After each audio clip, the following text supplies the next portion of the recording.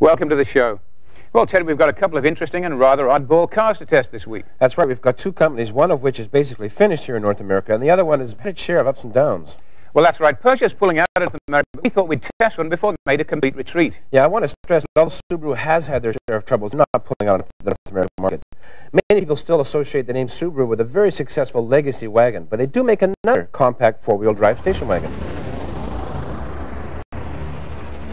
It's the Loyale, formerly known as the GL10, and is also available as a four-door sedan. This model was Subaru's bread and butter for at least 10 years, and is the kind of car many people still associate with the name Subaru. Slightly undersized, a little rough around the edges, but usually very dependable. Power is still provided by a horizontally opposed, or boxer, four-cylinder engine that displaces 1.8 liters and develops 90 horsepower at 5,200 RPM. Two gearboxes are offered. 5-speed manual and 3-speed automatic, but you cannot get the automatic with a four-wheel drive. Our 5-speed Loyale delivered 9.9 liters per 100 kilometers in the city and a thrifty 7.6 liters per 100 kilometers on the highway. Prices start at $13,299, and there really aren't much in the way of options. Air conditioning and cruise control, which are dealer installed. Like all of Subaru's line, the Loyale comes with a 3-year, 60,000-kilometer basic warranty. Subaru's four-wheel drive system for the Loyale is of the on-demand variety, which means that all you do is press this shift lever-mounted button and presto, four-wheel drive, at any time, at any speed. The Loyale is not a down-and-dirty bog hopper, but in snow or heavy rain is exceptionally sure-footed. In many ways, I prefer on-demand four-wheel drive. It allows for better fuel consumption, and drivetrain wear is reduced, although Subaru's full-time four-wheel drive models are noted for their durability. The Loyale also has one of my all-time favorite features, a hill holder, which means that when you're stopped in traffic on a hill, the car will not roll back, even if you take your foot off the brake. It's not a big deal, but unique in the industry. Incidentally, this feature is not available on automatic transmission models or the Legacy Turbo.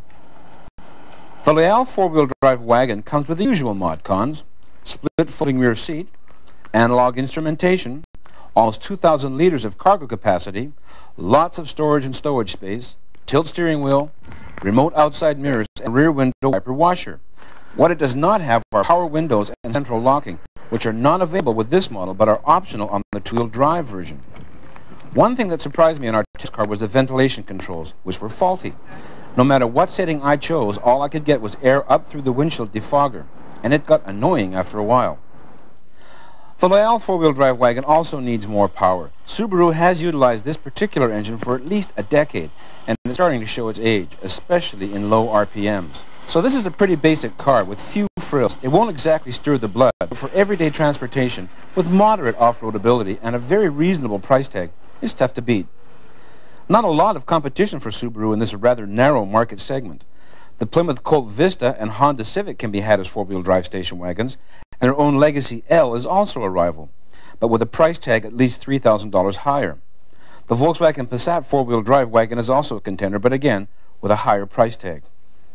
I can only give this thing a driving dollar value of half a tank, Tony. I liked it, but I thought the assembly was really quite disappointing. Well, I'll tell you something, I don't like it very much either. And, you know, the fact is that Subaru, sometimes a company can be its own worst enemy. They came up with this wonderful car, the Legacy, which we both like. It's a great car, and you go back to a car like this, it's hard to believe that this car once sat somewhere at the top of the range. That's right. It's almost as though they're ignoring this car now. They're saying, well, the Legacy's done very well for us. I never mind about the Loyale. Who cares about it anyway?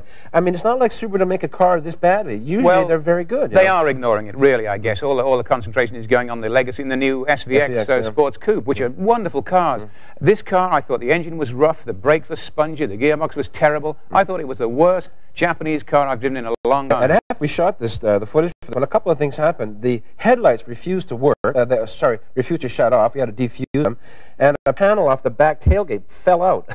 So it was really, I mean, people were saying, what kind of piece of junk is this? Well, maybe they're concentrating on those Legacies, but there is hope on the horizon. I was, we were both at a Subaru plant not too long ago in Japan, and spied on the test track a car driving around which has to be the next generation Loyale, and it looked great, and I'll bet you it's a much better car. Yeah, I think it's safe to say that the Loyale's days are numbered. What they've done is they just changed the name. They should have kept GL10. I think it probably would have sold more cars, but it's not going to be around for much longer. Probably because Loyale is going to mean cheap. But on the other hand, it's a great buy. It is four-wheel drive. It's a wagon. It's got lots of room in it. I like the instruments and so forth. There's a lot going for it. Good little car from some points of view. Some points of view. Okay, to red light, green light. What we don't like about it is a lack of power, really slow and low RPMs. Assembly quality, disappointing. Outdated design. This car's 10 years old, to put it bluntly. On the other hand, it has a good price, and I love that little hill holder. So once again, I can only give the Loyale a driving dollar value of half a tank. It needs more power, and assembly quality was really bad. Not one of Subaru's best, Ted. Stay with us. We'll be right back.